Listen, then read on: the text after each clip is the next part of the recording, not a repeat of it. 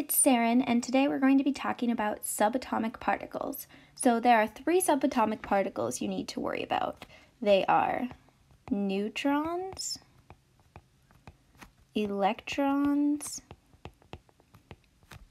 and protons. And each has unique characteristics. But first, why do they matter? So that's kind of a funny chemistry joke if you understand why do they matter. Because they matter because elements and atoms make up these cool things. Atoms make up matter, such as your mom's wedding ring, which probably has a gold band, which is an element. Gold is the element Au on the periodic table. Subatomic particles make up atoms, and atoms make up matter, such as gold. So that's why they matter. First, we're going to talk about an atom and how these subatomic particles fit into this idea of an atom. So what I'm drawing here is just a Bohr model. And a Bohr model is just an early idea of what an atom might look like. So it has all these fun rings, it looks like a planet, and then it also has this thing called a nucleus. And the nucleus is where protons and neutrons hang out. Protons and neutrons hang out in the nucleus. So where are the electrons? Well, the electrons hang out here around the nucleus. Electrons. And Bohr's model isn't completely right because electrons don't orbit the nucleus in defined patterns such as planets. But so what makes protons different from neutrons, different from electrons? So protons, we'll start with protons. Protons are positively charged. Protons do not participate in bonding, but they are very important as far as balancing charge, and they also define an element. So an element is defined by the number of protons it has. So let's say carbon. Carbon has 12 protons and neutrons in its nucleus normally. Normally, carbon has 12 protons and neutrons in its nucleus. 6 of those are protons, and this number right here, 6, defines the element carbon. If it doesn't have 6 protons, then it's not carbon. Next, we have neutrons. So neutrons are, you guessed it, neutral. Neutrons are neutral. They are also found in the nucleus. Side note, nucleus, very similar to in a cell, how you have a nucleus. If you're a biology person, this is the nucleus of the cell with its DNA and chromatin in it. Not the same thing though. The nucleus of the cell is not the same as the nucleus of an atom.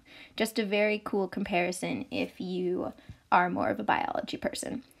Neutrons though, if the number of neutrons changes, then you get what's called an isotope. And we'll talk more about what isotopes are, but that's just something that you might want to think about. Neutrons, they don't participate in bonding either. So neutrons do not participate in bonding. Electrons, though, are super important. So electrons do participate in bonding. Do participate in bonding. Electrons participate in bonding. It's very true. So they do participate in bonding and they have a negative charge.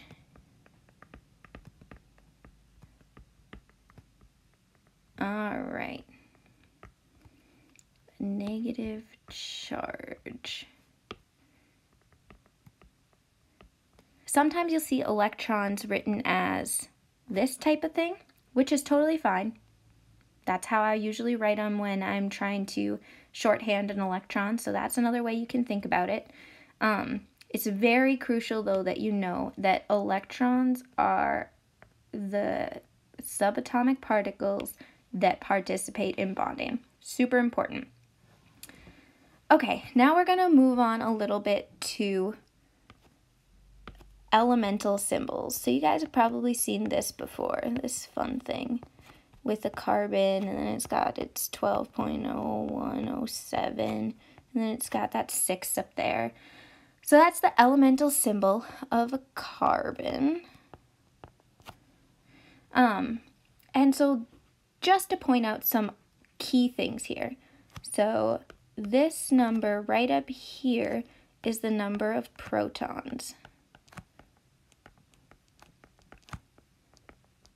And then this number down here is the mass number and is the number of protons and neutrons.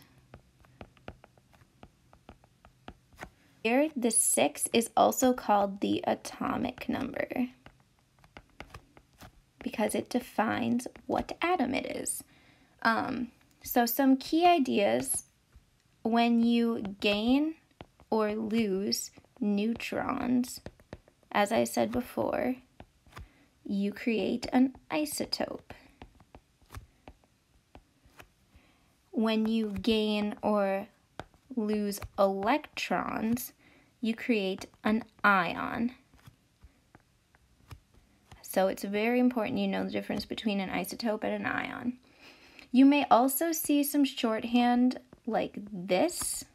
I drew this on the previous slide. So same kind of thing. This is the element symbol.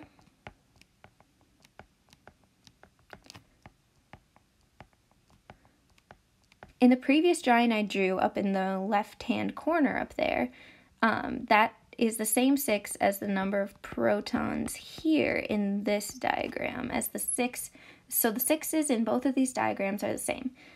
Also, this 12 right here is also the mass number, which is again protons and neutrons. So these are just two ways of drawing the same thing. Same element symbol, same number of mass numbers of protons and neutrons. The key thing to remember with this in the element symbol on the periodic table, this is an average of all the isotopes found naturally. So out of all the elements in the atoms, out of all the atoms of carbon found in nature, most of them will have a atomic mass of 12. So that's just an average. You can also have, like I said, isotopes with mass numbers of 13, 14, 11. That's all that I want to talk about today. Just a quick review. So the things we learned about today are called subatomic particles right here. These subatomic particles, protons, neutrons, and electrons, make up matter like gold. Protons, neutrons, and electrons are found in an atom.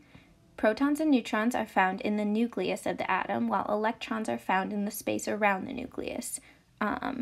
Protons are positively charged. They are found in the nucleus, and they define what an element is. So very important that you know what protons are, and in the elemental symbol where to find protons, or the number that represents the number of protons. Neutrons are found in the nucleus as well, but they are neutral. Neutrons contribute to the overall mass, which is why they're included in the mass number. Also, electrons are super important. Electrons participate in bonding, which is a key concept that you need to know. Electrons participate in bonding, and they have a negative charge.